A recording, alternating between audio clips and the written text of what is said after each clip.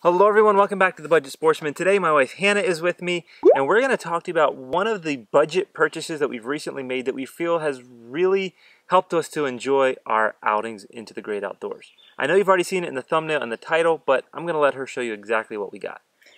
Here we have the portable expert grill. Like I said, we really feel like this has helped us to get a lot of enjoyment out of our outings recently. So let's talk a little bit about what we paid for it and what it is that we love so much about it. So recently we decided that we wanted a portable grill to take with us on camping trips, but especially for our trips to the lake where we could just have something, we could go anywhere we wanted and make our meal for the day and not be bound by maybe a picnic area that had a charcoal grill set or something like that. Came across this one for just $25 at Walmart. Pretty much the cheapest grill I could find anywhere, and decided to go ahead and give it a try. Now, Hannah's going to tell you some things that she really likes about this grill, but before she does, I want to tell you why we went with propane over charcoal, because for a little while I really was considering going with a charcoal grill. You can get some just about this size that are made for charcoal. A friend of mine started talking to me, and he really made me think about how long it takes to get the charcoal to warm up, to get it all really going nice and hot, and then also how long it takes to cool down. And because we're using it around the boat, and a lot of times we're just jumping off on the shore somewhere and doing this, it really actually is super nice to just have the propane, take the lighter, light it up, and just really fast you have hot heat and you can start cooking without all the mess and fuss of charcoal. Now I love charcoal, great flavor, but for our purposes we really like the propane. So Hannah's going to tell you some of what she likes about having this grill. I think one of the biggest advantages of having the grill, it expands the menu options so much. So you're not stuck thinking, oh, am I going to find a place to cook something hot? Or I don't have sandwich stuff, I don't know what to make to take to the lake.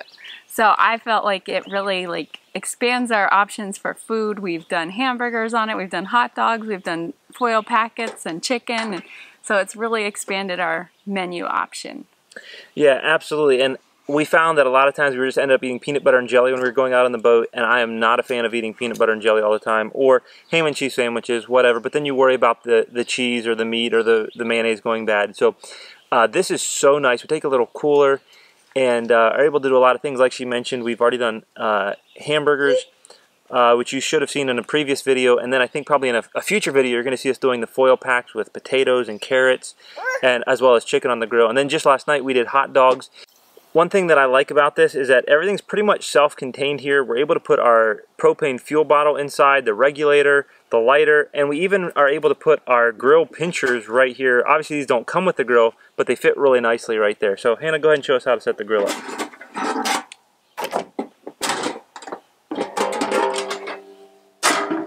We got our propane bottle, our regulator, and our lighter.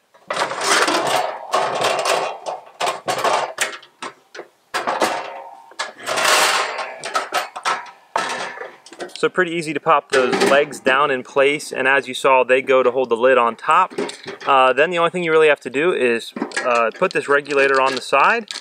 And again, there is some assembly required when you first get this out of the box, but we're just showing you what it would be once you have it set up. And then just screw this propane bottle right into your regulator. Turn your valve on, stick the lighter in through the front, and light up your grill. Within just a minute, you've got some nice hot heat and you're ready to cook.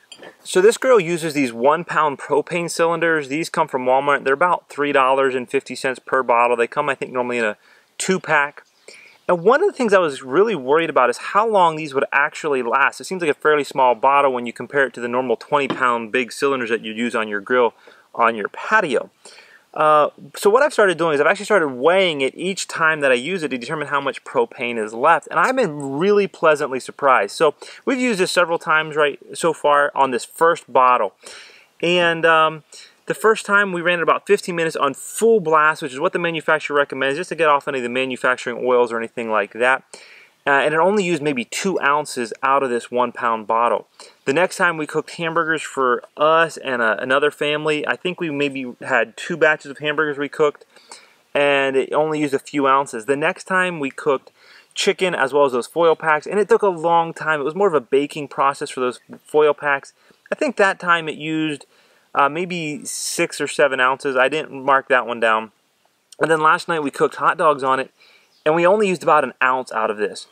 If my calculations are correct, depending on your heat settings, whether it's full blast or half temperature here, half heat, I'm going to guess you're going to get almost 2 hours of grill time out of one of these bottles at $3.50. So really, that's very economical as well.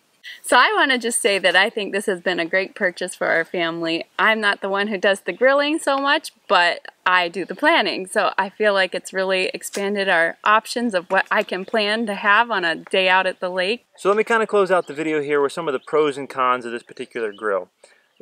On the pro side, it's very inexpensive, so that's a huge plus. And really, I have found running it to be pretty economical as well. As I already mentioned, these little fuel cylinders last a long time, and I'm going to say it's probably between 50 cents to $1 to grill, sometimes even less depending on what you're grilling. Another big pro for me is that it all folds up nicely. It's not super compact, but even in our small boat, we can find room to get it in there, and it doesn't take up a ton of space when everything's put together.